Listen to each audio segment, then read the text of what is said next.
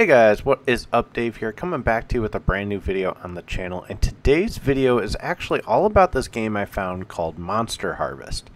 It sounds like a very cool game. It's kind of Stardew Valley-esque farming gameplay with Pokemon-style battle elements, because basically what you do in Monster Harvest is there's multiple seasons. During these seasons, you plant seeds. You combine your seeds with something called slimes. These make your seeds turn into plants that are alive that then turn into something called a planimal, which is kind of something like a Pokemon almost. There's no Steam Workshop support for this game. There's no mods that I've been able to find for this game. It's all just you can tell I've been looking at JDM stuff. I just noticed my tabs. Not to get off track, my ADHD, but look at this thing. I want one so bad. Anyway, back to Monster Harvest.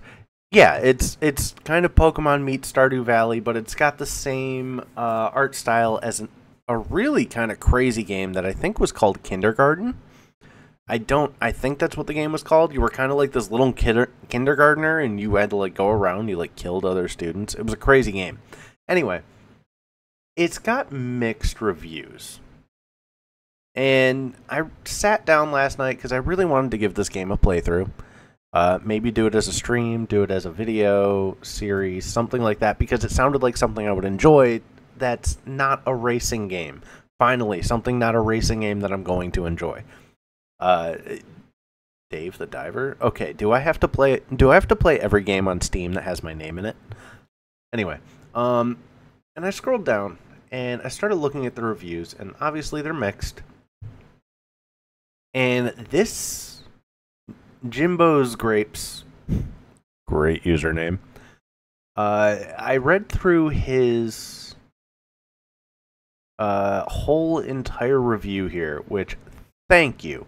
People that put this level of detail into their reviews are absolute goats. Like, they're the best people on the planet, because they tell you every little thing to expect.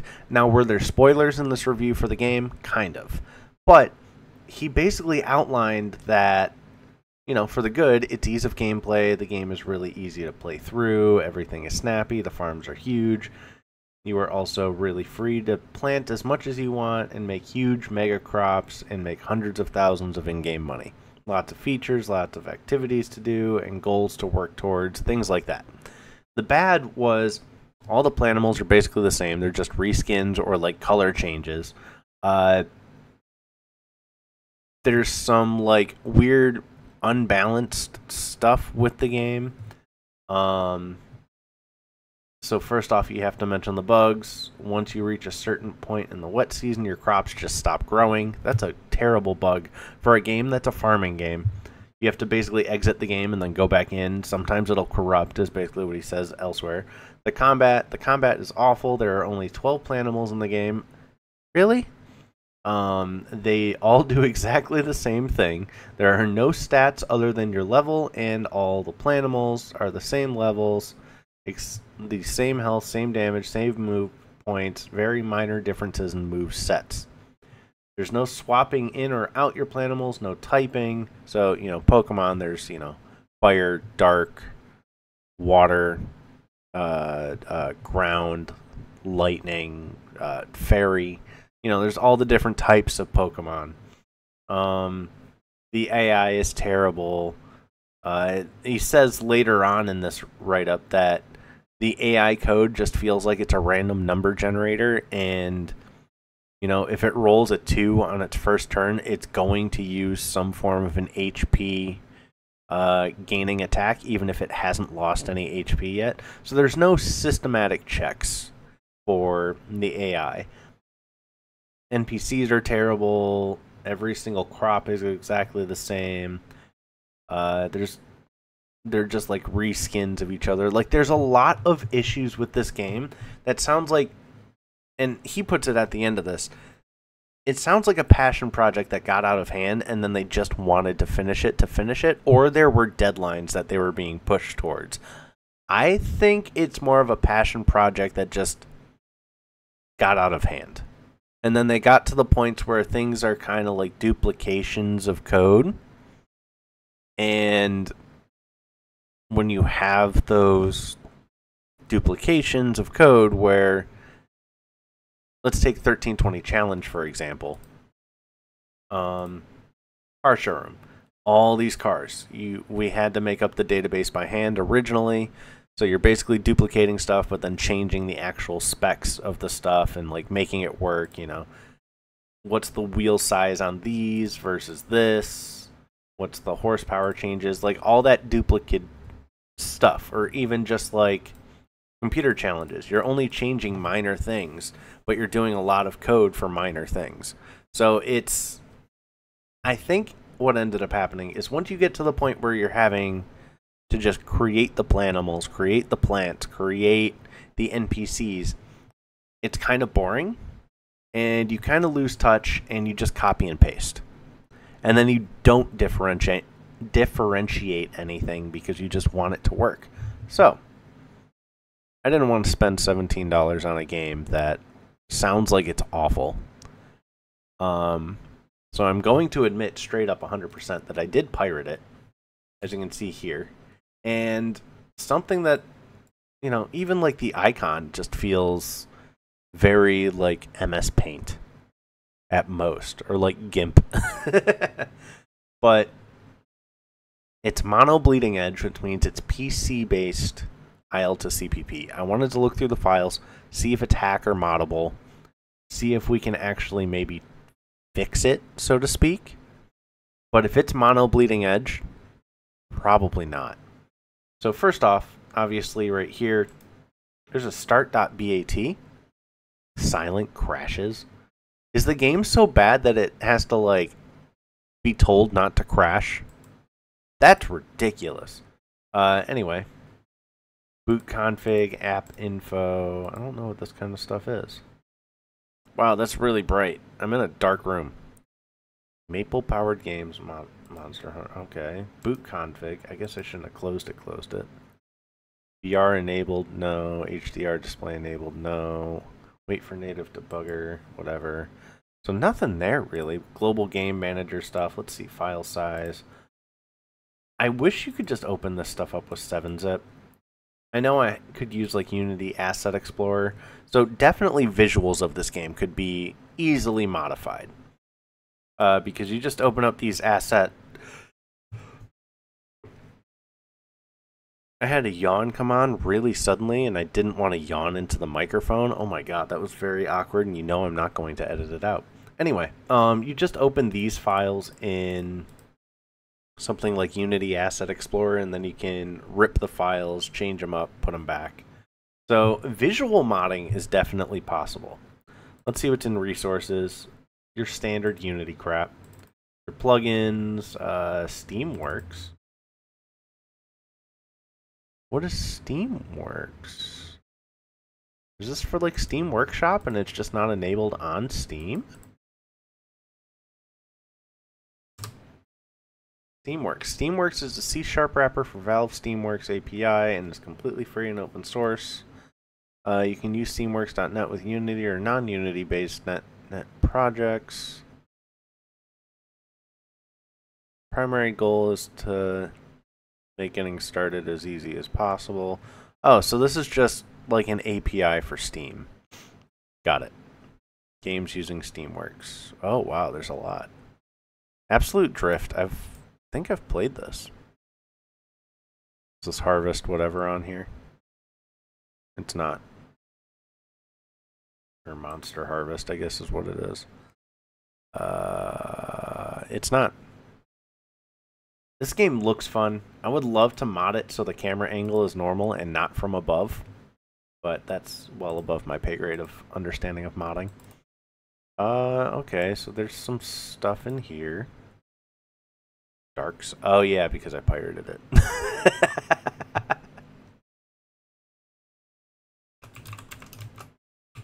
There we go. God, I'm really special.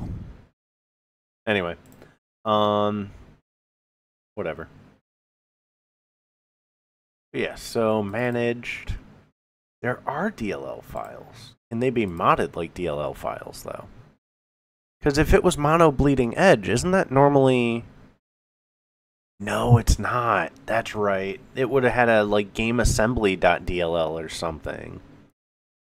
Yes. I was messing with Racing Rivals again because I have no life.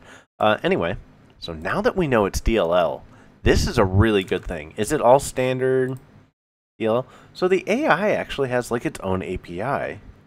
Rewired is here. It is mostly just the standard lean pool. That's nothing. Sign machine. Yeah, all the code should just be in here. Oh, really? Oh, that's just... I understand why, but...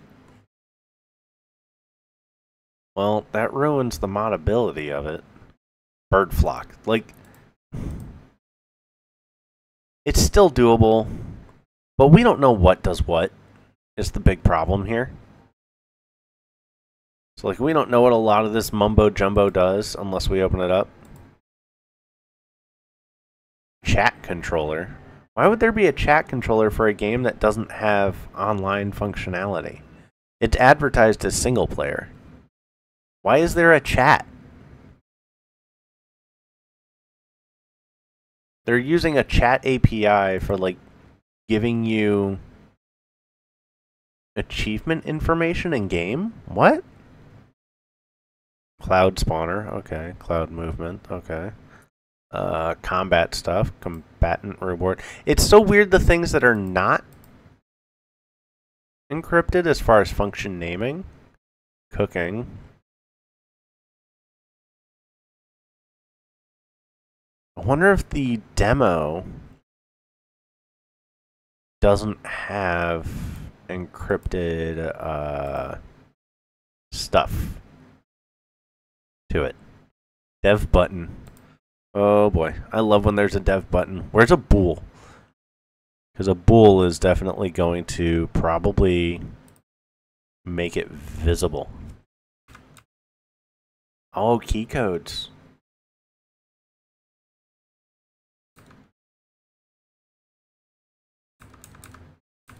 So there's going to be something in here that makes development stuff show up. Interesting that they just left that in here. Locked, unlocked, and claimed. Oh yeah, there is a bad guy in this game too. But yeah, now that I'm seeing it like this... that's unfortunate. Animal action. Yeah, you just can't do anything to this. And this goes back to what I said a couple weeks ago in my TechX Discord in the modding section. Modding isn't fun anymore. Like, yeah, I'm glad there's still DLL-based games because DLL is way more fun to modify. But as developers have become smarter, anti-cheat to become better, and IL to CPP becomes more and more of a thing where if you're a hobbyist at best, you're hex editing and that's it. It's not fun anymore. And that's kind of why I stopped modding, at least in a negative sense. Like, what I want to do is I want to open up No Limit 1 and try to completely overhaul the game and have some fun with it. But no one's going to play that. Nobody's going to... like, enjoy a mod of a game that's dead, for example. Or doesn't have multiplayer servers. Which, granted, I don't know how the multiplayer in that game works. I think it works off of Proton. And that's probably just not going to last forever. But seeing games end up more and more like this is ruining the hobbyist style of hacking and modding of games. And I'm not mad at the developers for this. Like, this is a good thing because you don't want your game hacked or modded when you don't intend for it to be. But at the same time, you can look at games like Fallout 4, Skyrim, Trackmania. As dumb as it's going to sound to throw this in here, 1320 Challenge and Combat Arms. Combat Arms didn't allow modding. We figured out a way. There's even a modding bypass right now, and you can still mod Combat Arms in 2023. As far as Challenge, thankfully it was Adobe Flash, and it's very easy to exploit Adobe Flash. We literally have tools to do it. Like, I've been working on what's called the perfect client, where I can import wheels, import cars, import custom paint jobs, all this stuff. That keeps it fun. That game is 20 years old. It came out in 2001. It's 22 years old. And we made a server for it. It took a very long time, and I won't say we because Espionage made a server for it. I tried in the past. That's as good as it gets. It's just, this is modding now. Unless you know what you're doing, even then, you're not going to try to add features to this by reading through jumbled code and then guessing and checking. Good luck. Like, that's the kind of modding that I miss, is adding features, that's the kind of stuff I want to do. Like, an old racing game like No Limit 1, like I said, I can go into here with the C# and I can add custom car parts. I can modify car information. There's a whole bunch of stuff I could do. Same with Combat Arms. I can mod in a custom 3D model of a gun, or 1320 Challenge. I can put in custom wheels and cars, or look at Skyrim. Oh my god, there's complete custom campaign sections where people have like added Hogwarts to the freaking game. I think developers need to realize that modding is here to stay. Hacking is here to stay. Don't allow the exploitive stuff, but allow something for a replayability of your game by your fans of adding in their own custom content. Not something that's going to break the game like wall hacks in an FPS game, but maybe allow them to do custom textures or something like that. I don't know. It's very strange where the gaming world is going. I'm not happy with it. I hope it turns around. I really do. But I don't know. I don't think it will. So, hope you guys enjoyed the video. I'll talk to you guys later. Peace out.